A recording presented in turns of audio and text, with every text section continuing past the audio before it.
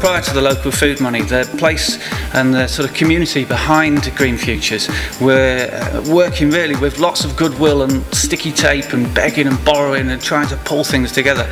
And the sort of investment of local food has turned it from a limping community project to something that's up and running, and it really shows the power of sort of public investment. Using food as a medium and growing food, it's sometimes not just about the food, it's about the other outcomes, which I'm sure many of the people in this room will all know. I see some people nodding. You can do so many things with just the process of growing food. It does wonderful things to your soul when you get soil under your fingers. I don't quite know what it is, but I do feel it in my bones.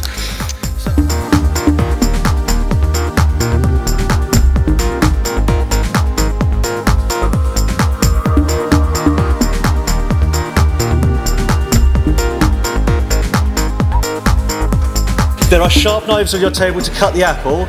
Knives are sharp, your fingers are soft. Don't let the two meet. Ingredients and things you're using came from the allotment site. Just take it back to the allotment site. Right. Sorry, I can't Thank God for that. Okay. What do you grow? What do you grow? We'll grow like tomatoes and strawberries. Fabulous. And do you think the things that you're learning there today, do you think this is stuff that you can take home and pester your parents with and say, can we grow some of this? Good. You carry on with that.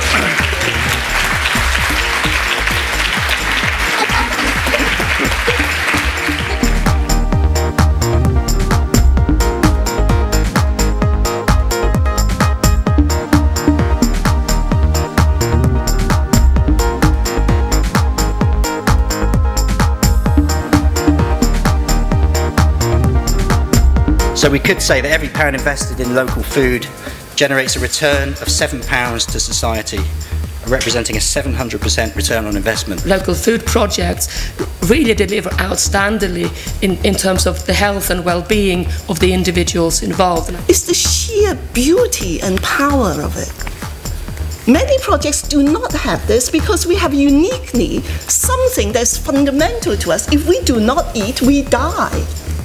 We eat several times a day, and we have within this project the sheer beauty of the experience, that we are enabled to notice the pleasure we have when we eat, the joy we have when we are with other people, and the sheer sensual experience of connecting to the earth, which is our mother.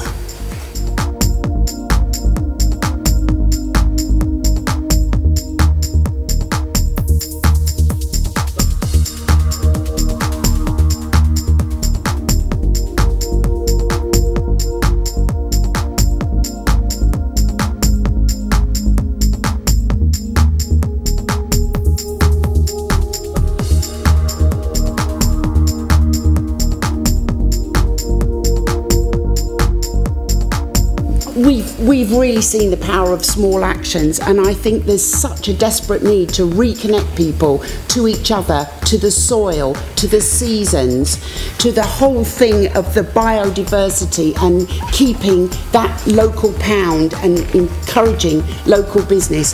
Food does all of that stuff.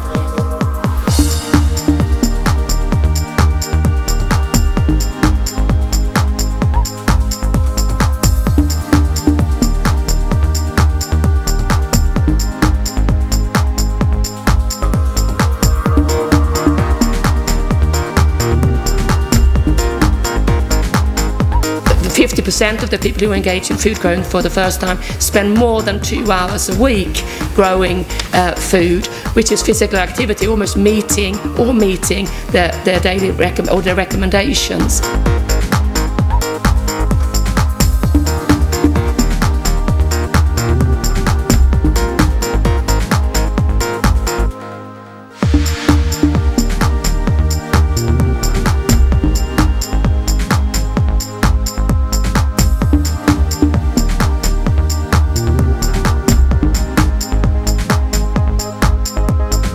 I would say just reach out and make contacts with whatever's going around your town or your village. Be strong by who you're connected with. Turn what you're doing into a small business. Reach out more people within your community to build that sort of ownership within the community of the local food project.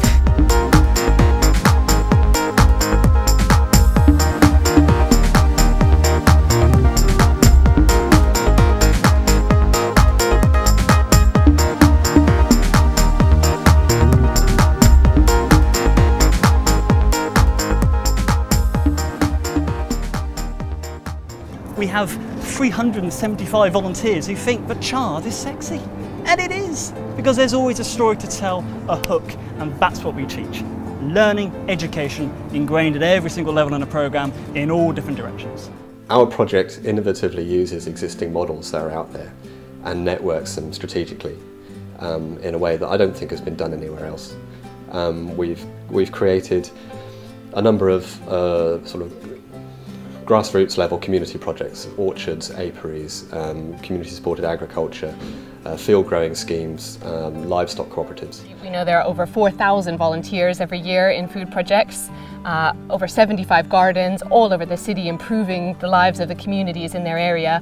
And those people who've looked at a space and thought, I want to do something here, I want to talk to my neighbour more, I want to eat some good local food.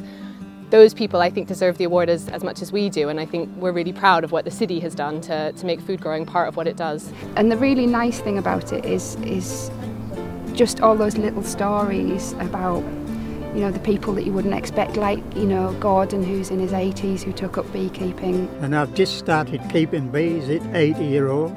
I'm 83 now. If somebody told me I would be keeping bees, I told them they're crazy. But Catherine got me involved. I've never looked back with bees since. It's absolutely fantastic to come down here, do a bit of work in the garden and then pick some fresh vegetables and take them home and eat them. Organic, super fresh, super tasty.